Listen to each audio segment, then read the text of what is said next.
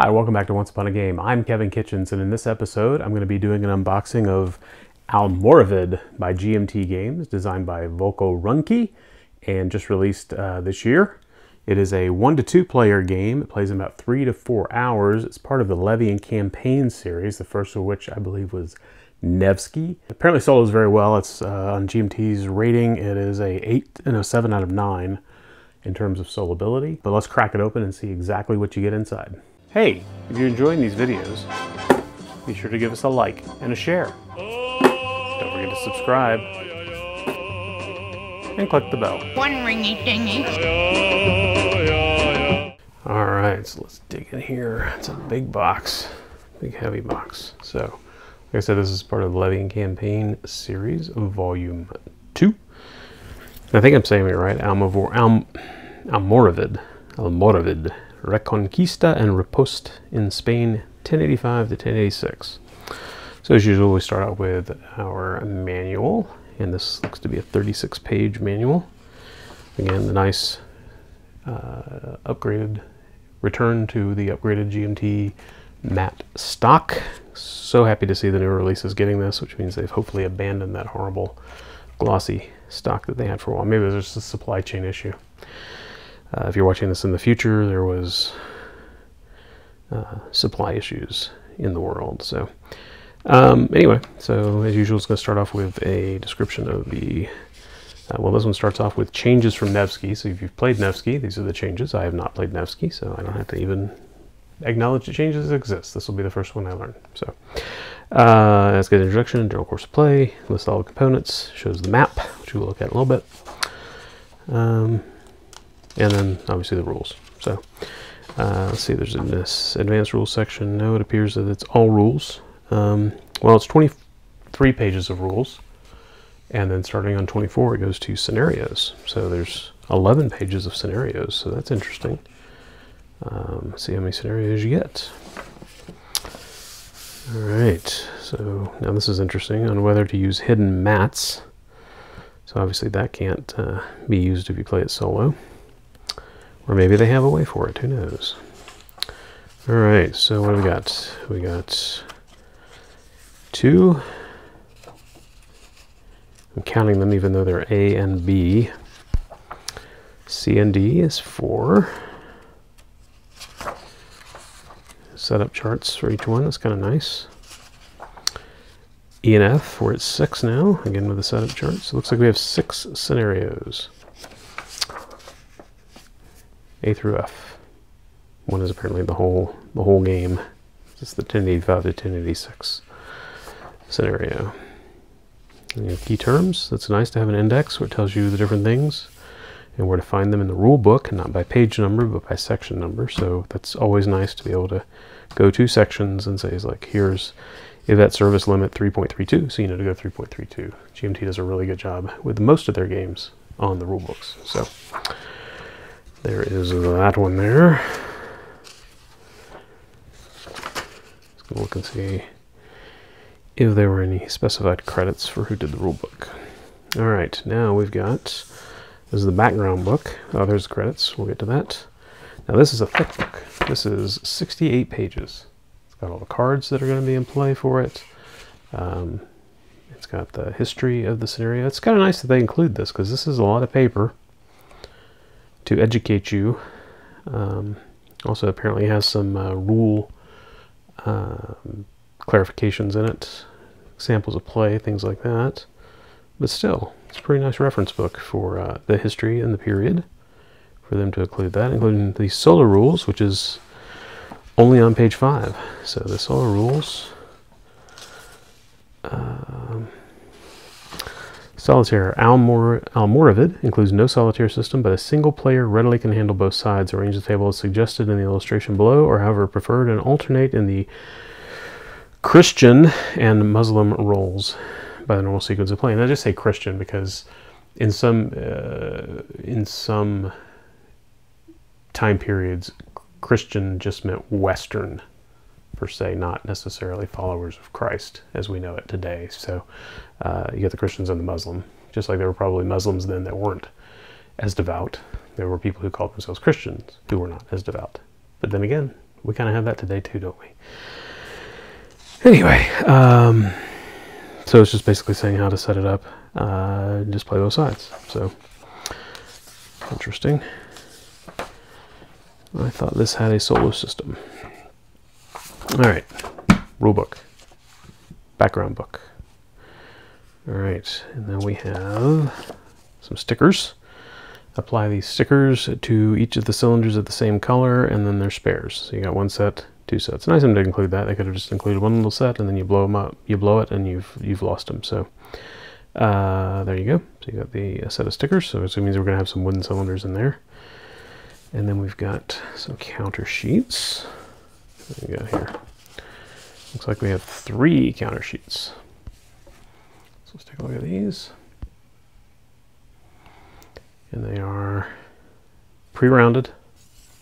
The font and the artwork is reminiscent of the time period, it would seem. And they're yellow on one side and green on the other. So they're flippable. So there's counter sheet 1. Counter sheet 2. Now the 1 actually looks like it's upside down. It's not. The tail is longer. The serif is longer on the bottom, so it kind of looks like an L. But all right, so 2 sheets of counters, and the 3rd sheet of counters. Oh, we got mules and carts and loot and provisions and money. Again, the artwork is very nice, very, very period evoking, region evoking. So that's cool. All right, 3 sheets of counters, and then we've got reference cards. So we've got an orientation map. Just going to show you the different areas and how to find them quickly. And then the Taifa politics chart, adjust status chart, single page, GMT glossy cardstock. They should sell that like at the store. They should just call it GMT glossy cardstock and everybody will know what it is. So we've got 2 player aid sheets. These seem to be identical, not one for each side. There's one for each player, but they're not different for each side. So it covers forces, battle and storm, strongholds, different commands you can take, and it got your sequence of play. So you get 2 of those on the double width GMT cardstock. All right, so now we've got these fold outs. Let's see if there's any way to identify what they are here. So we've got the different flags.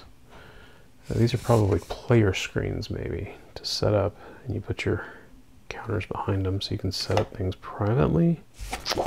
So we've got one here. This is Duke of Burgundy, the Diaz de Vivar, El Cid, Cambiador, and then this side is, yeah, so we've got the Christian, Muslim sides here, which could really be probably east versus west, and that struggle's never ended.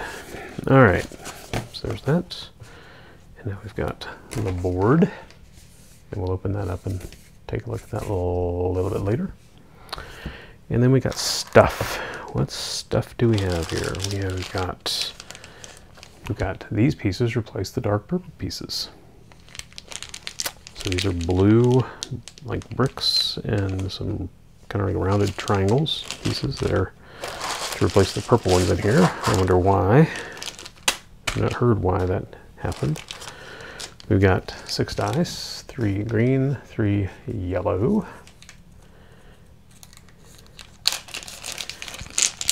And they all work, and we added up. Ooh, Yahtzee for the yellow side beats the 1 pair for the green.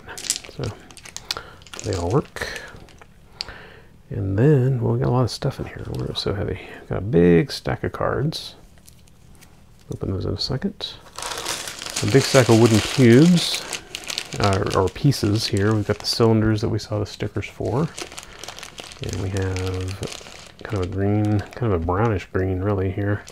Less olive, more brown. and yellow cubes, and then these other pieces. And of course, obviously the purple pieces we're supposed to cast aside for blue pieces for some reason.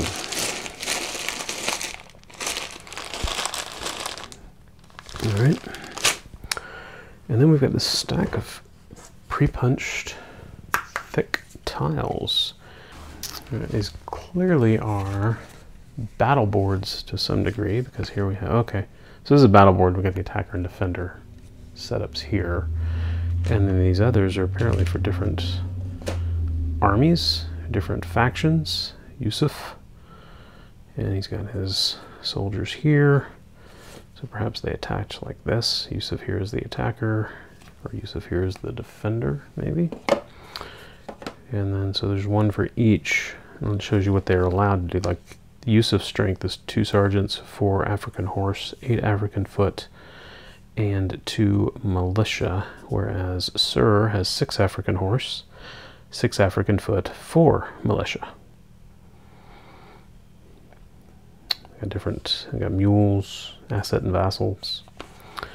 Each faction has a different structure. Abdallah, Al-Mustain II, or the 11th, Abu Bakr, Al-Mutawakil. Forgive me if I am pronouncing these incorrectly. I'm probably going to pronounce the Western ones incorrectly as well. Al-Mundir, and then Rodrigo, Alfonso. Oh, the King of Leon. He was no pawns, was he?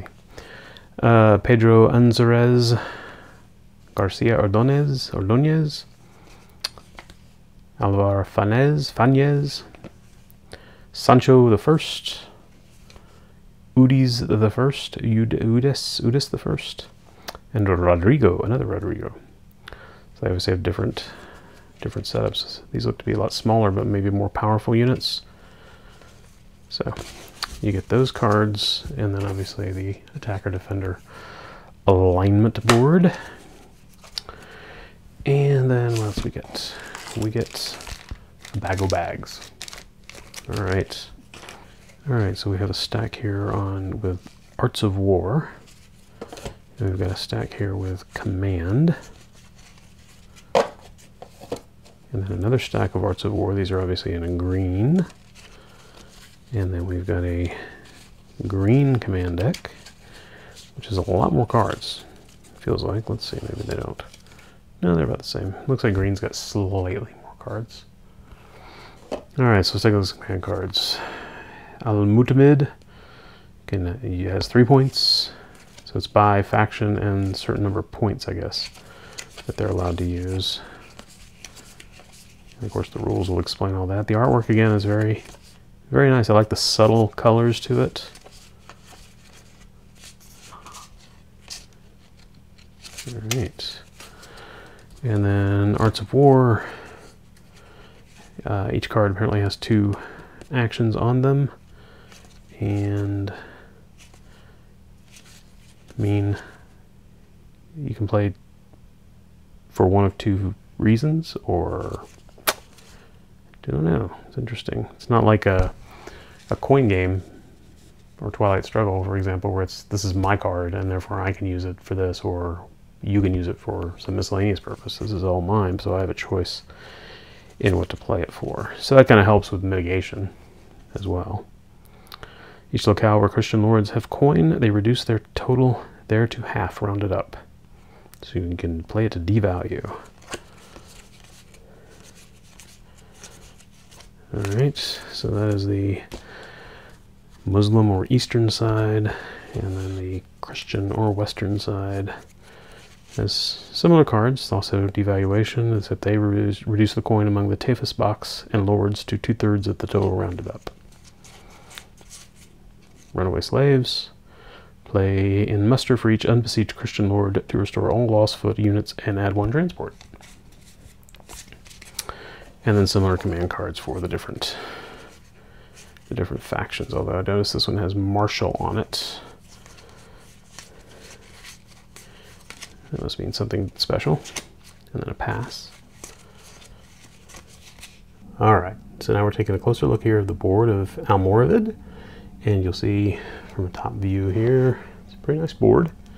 It is only 6 panels, 3 across the top by 2. So it's not too big of a board. It's very pretty. I do like the artwork. Very, again, like the rest of the game components, very reminiscent of the era.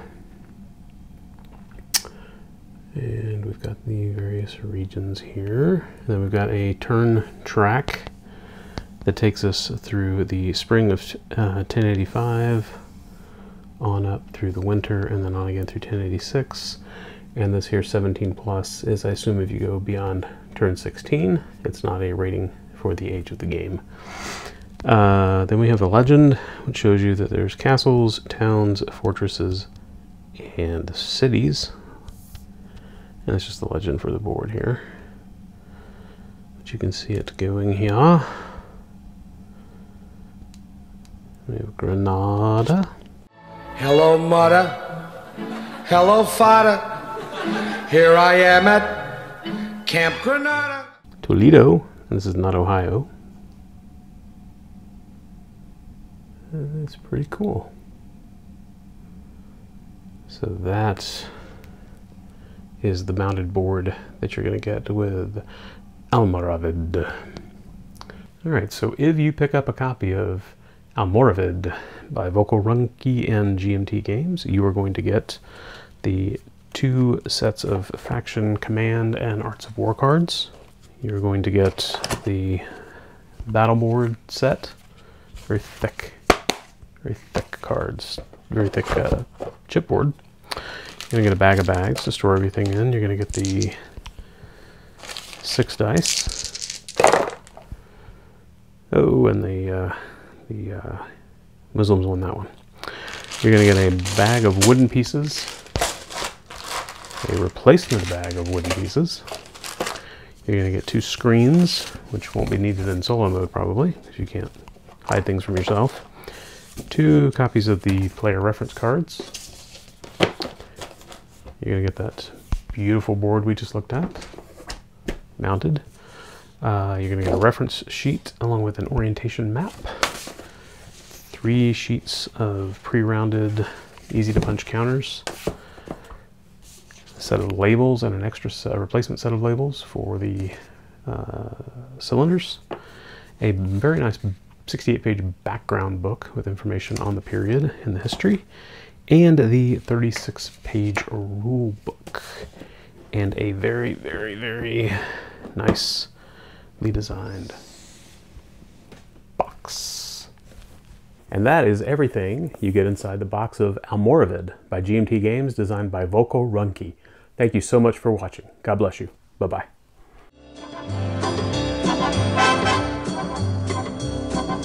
Oh!